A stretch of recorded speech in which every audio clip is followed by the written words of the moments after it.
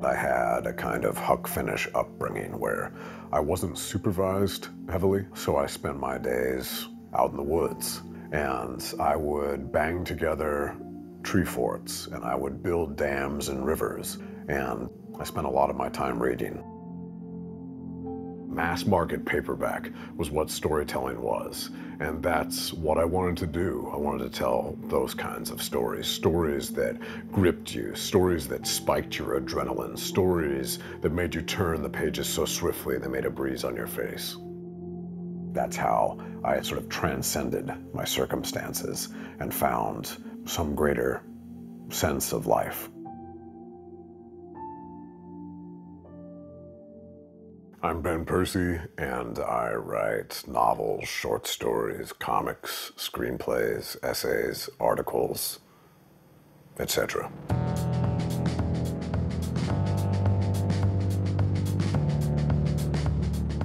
The stories that I write, they don't hold back. I'm known as a scary writer. I have some pretty violent action set pieces here and there. The key to suspense is withholding information. You always want to have that carrot dangling tantalizingly out of reach. And once your reader gets to that carrot, there needs to be another one waiting on the horizon. So in that way, suspense operates like a turnstile of mysteries or a series of trapdoors. So the previous owner of this house is a hobby photographer, and this was his dark room. And I use it now for storage and for ideas. This is my nightmare factory. Typically, when I'm working on a novel or a screenplay, I'll think about it for a year before I actually begin to compose anything. So it starts off with just a note jotted on a piece of paper and hung up on the wall. These range from short story ideas to comic book ideas to novel ideas. Right here, I've got a section on the brain. Down here, a section on death. I have a section over here that's growing about art. And this right here, which has to do with the creation of an island, that's going to be in a James Bond story. So you can just see like the, things sort of take seed here and grow. This is my garden. To prove that I've always been demented, here's a research paper from 1993 called Werewolves. Why and how the legend began. I love that it has a table of contents, even though it's only 5 pages long. And you can see the brilliant artwork in here. That's why I don't draw the comic books. Even in 7th grade, I was pretty lousy.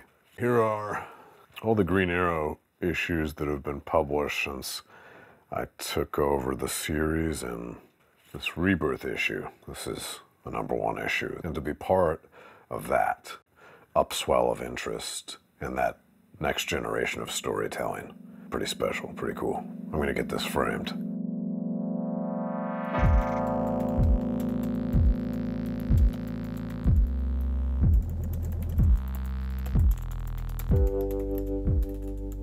So your first audience when writing comics is the artist. You're trying to cultivate an atmosphere for them, to show them what you see while still giving them the permission to change it according to their own vision. And I'm talking about medium shots or wide shots or close-ups, giving different options for visuals. I can only take a story so far, and then I need somebody else to come around and say, you put that in the wrong place, or this subplot is irrelevant, or this character is one-dimensional.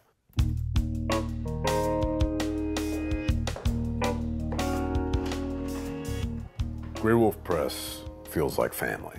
They published my short story collection, Refresh, in 2007, and I've grown up with them as a writer. And then they encouraged me at the same time to think about this book of essays, Thrill Me. We think that you should cultivate all of these poets and writers articles that you've been publishing over these past few years. I never set out to write a book of craft essays.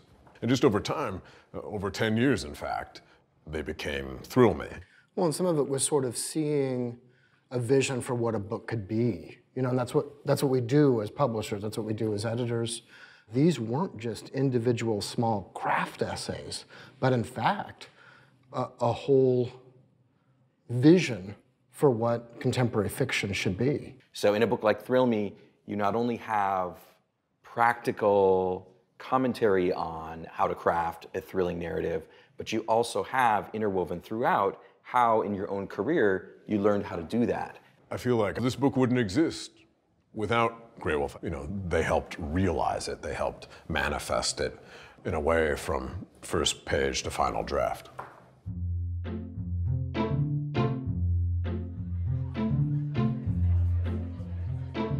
I spend so much of my time alone that it's great to be able to get out and take the stage and see the effect of these yarns that I've woven on an audience. Please join me in welcoming our own 21st century Renaissance man, Benjamin Percy.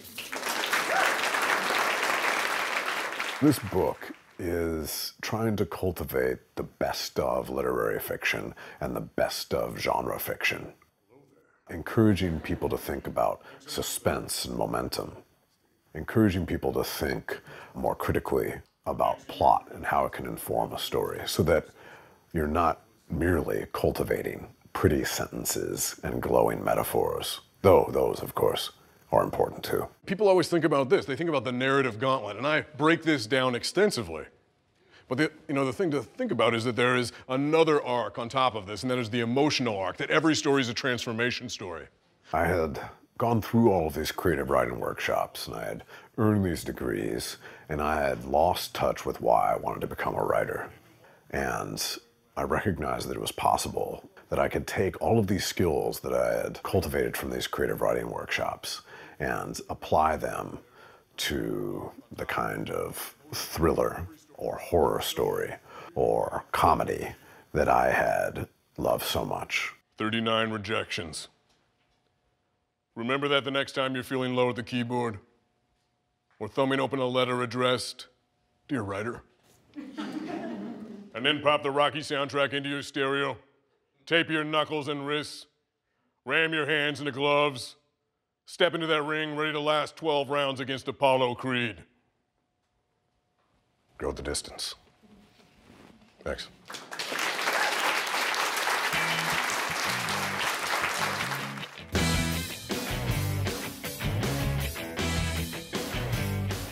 We're here at Hot Comics in New Hope, Minnesota for the signing of Teen Titans Rebirth #1. You know, sometimes I'll be handing in like 7 issues a month, and then other times I'm handing in 2 issues a month. I lose track of where I am. Are you just writing these 2 titles right now, or? I'm taking over James Bond as well. Oh, okay. Comic fans are incredibly passionate.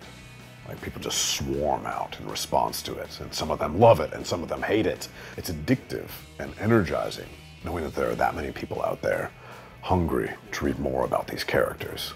So you feel like you owe it to the fans to do that character justice and to put an incredible print on this story that might be going on for 100 more years. Childhood dream come true, being able to write comics, I have to say. I feel lucky and excited every day when I sit down at the keyboard and get to dream this stuff up.